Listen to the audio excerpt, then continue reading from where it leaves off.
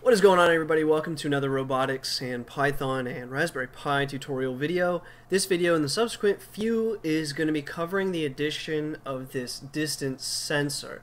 This is the HC SR04.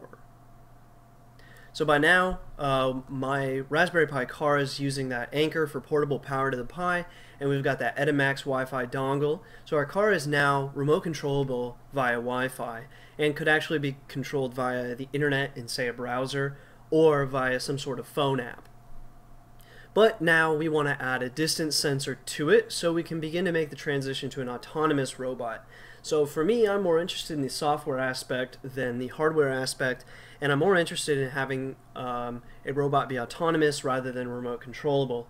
Luckily, along the path to autonomy, we can also just add in remote control anyways, so we have already done that. But my goal is for more autonomy. So for that, we want to start adding sensors.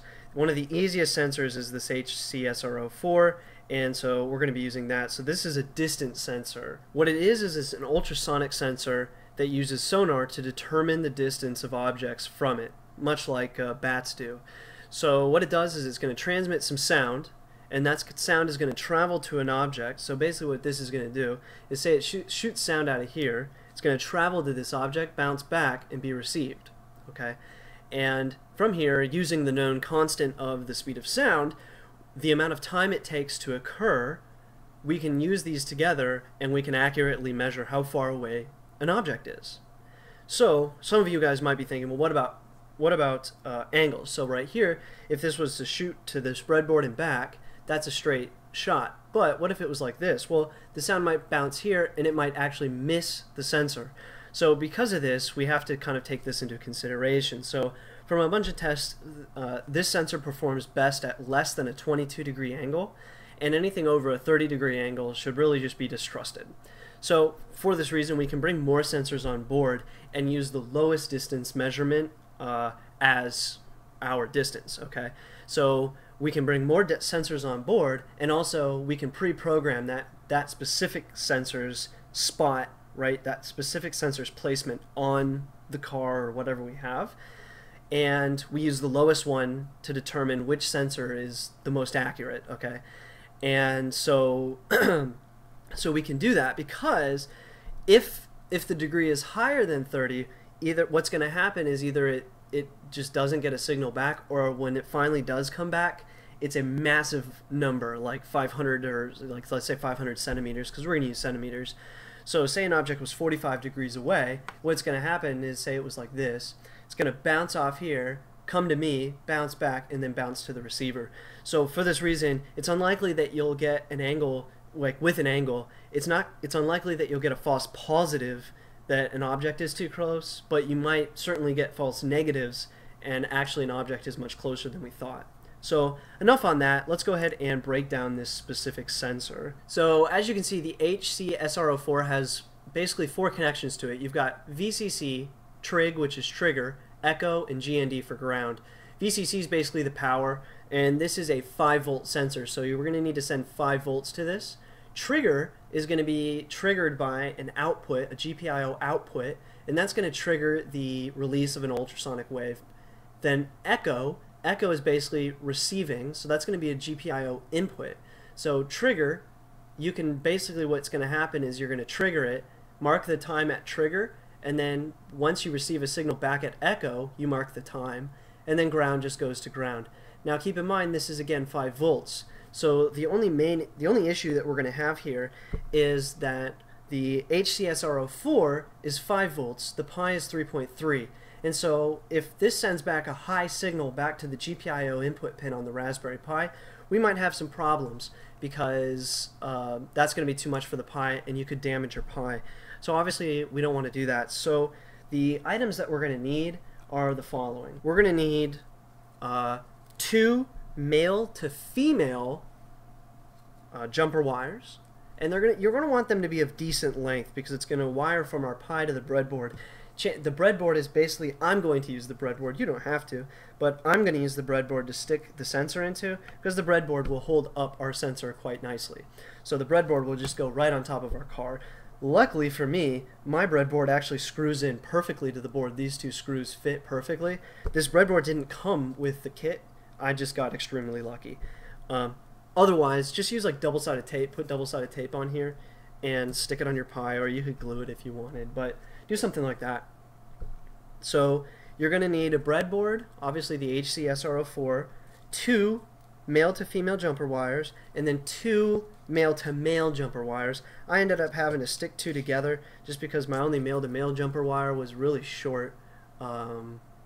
So I connected it to a female to male jumper wire and just electrical taped it up. And then I have another red one. So 2 male to male, 2 male to female, 1 breadboard, 1 HC SR04, and finally you're going to need a 1 kilo ohm resistor. And that 1 kilo ohm resistor is what we're going to add to the GPIO input, right? So we're going to add that to the echo.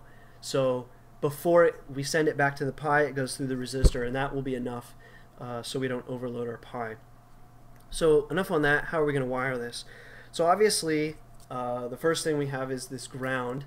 So you're going to want to put the ground in it. And let me go ahead and actually center my sensor as best as possible. So there. And if you don't know much about breadboards, we're not going to use any of these sides, but the way a breadboard works is it's like this usually. You can see it's numbered or lettered on the sides, and basically it works horizontally. So anything you connect like this, like we're connecting, you know, perpendicular, but anything here, like this whole row, is all connected. You can't see it because we've got it back on here, but they're all connected. So basically it's an easy way to make a circuit without soldering or soldering. So anything we put in line here will be a part of this, but it won't interfere with these. But of course you could make the connection if you wanted. We're just going to choose not to. So anyway, if we look back at our front, VCC is over here. So this is where the power is. So for me, I try to denote power with red. Then we have trig is the next thing, and followed by echo. So trig will make it orange. So we'll plug that one. And actually, I'm going to plug them in at the very end here, just so they're all kind of uniform with each other, just in case you wanted to throw something else into that line. So red, and then we'll plug the orange for trigger. You can use any colors you want. Maybe I'll plug it in. I can't get it to go in. There we go. Right, so initially I had wired this up wrong, and I decided I better re-upload it since it's a fairly big deal if you wire it up wrong and break your Pi. I've probably put in at least a few hours with it wired up wrong and didn't have any problems, but it is possible to break your Pi this way, or the way I had done it anyways. So I figured I better go over it. And special thanks to the Sticky UK and Andrew Baggett for pointing it out. Pretty stupid mistake. Anyway, so what I had done was basically the way the breadboard works, again, is you have these holes, right, and they're all connected horizontally. And underneath them, the way that they work is there's just a metal track, and so when you plug into the hole, it connects everything. But what will happen is, what I had done is I had connected this yellow pin on the same side, so on the same track, and used the resistor thinking that's going to, you know, resist the current or whatever, and that would solve our problem.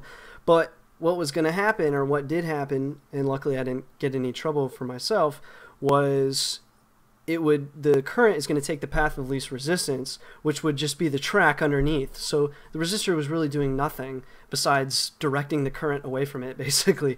So that was worthless. So instead what you have to do is we can leave all the other connections like we've got, but we use the resistor to bridge the gap here, because this gap, the tracks don't follow under it. So we can use the resistor to bridge the gap and then plug our yellow input jumper wire into this track over here using the resistor. So the only path possible is now through the resistor. But still a pretty important thing that you have to take into consideration, and not plug things in if you're going to use a resistor in the same track. So anyways, that's that, and we'll continue on with the rest of the video.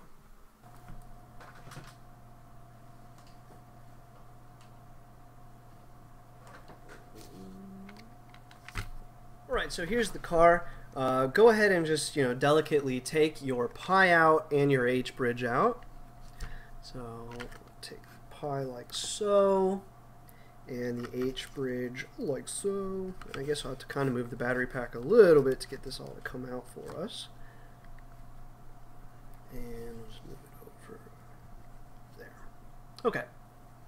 Gotta get the input pins on. So once we've got that out, the next thing we want to do is we want to begin plugging in the GPIO input pins to our Pi, and then also we want to plug in what we need to our H bridge. The H bridge plugs, we're going to plug into that 5 volt, and then we're also going to plug into the ground on the H bridge. So yeah, so now that we've got those on here, let me figure out how I'm going to stick my, I guess I'll put the breadboard here. You've already seen the breadboard, so you'll just see the wires coming off the screen, I suppose. And maybe I can move it up a little bit. There we go. Okay, so first we want to plug in, let's go ahead and plug in the input and output pins on our Raspberry Pi. Okay, so let's begin. So first we're going to plug in the orange wire, and the orange wire is corresponding to our trigger, and we're going to plug that into GPIO pin 18 or pin 12 on the Pi, and that is basically 2-pin gap, so it's the 3rd pin down from our ground on our Pi. So right here, and I'll hold it up like this. So you've got a gap of 2 pins, and then we plug in our orange, and that's for the trigger, so that's going to be an output pin.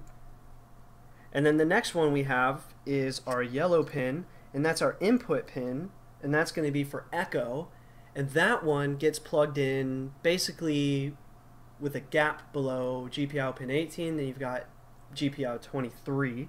So that one goes right here. If I can get it on there. There we go. Okay. So it should look like this. See if I can get it to focus. There. So we have here our 5 volt with 1 gap, then you've got ground, then you've got 2 pins, then you've got your orange, and this is for the trigger. 1 more pin, then you've got the yellow for echo. So those are in now. And now we have to connect all of this to the H bridge, because we're going to take our power from the H bridge because we've already got our GPIO pin is already being exhausted. So we might as well just use the same thing it's going to. So for the power here, so my red cord, we're going to plug this right into the VCC on our H bridge. So for me, that was, we used a green wire for that. So let's see, maybe I can shift this stuff, make it easier to see.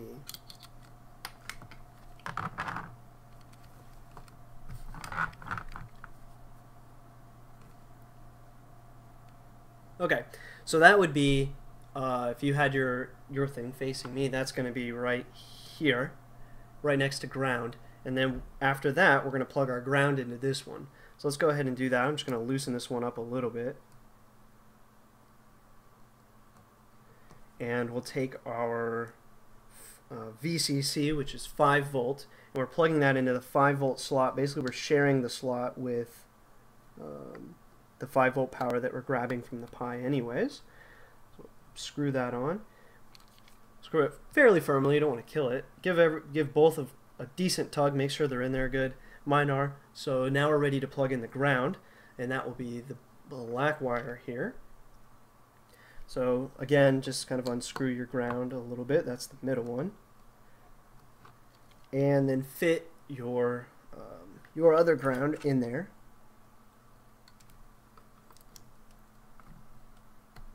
There we go.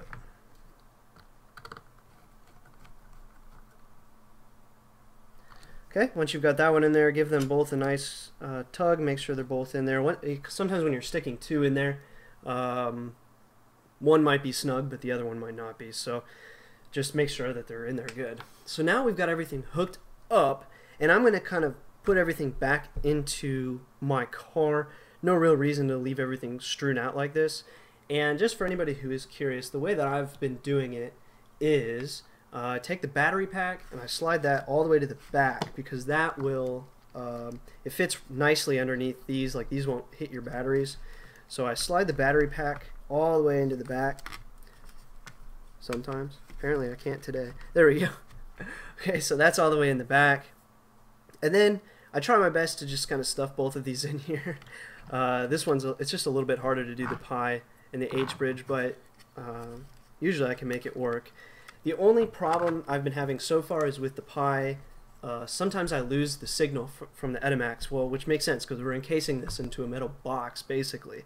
So you could put your pi on top. I like it when it's nice and clean, so I just want to put it on there in the inside.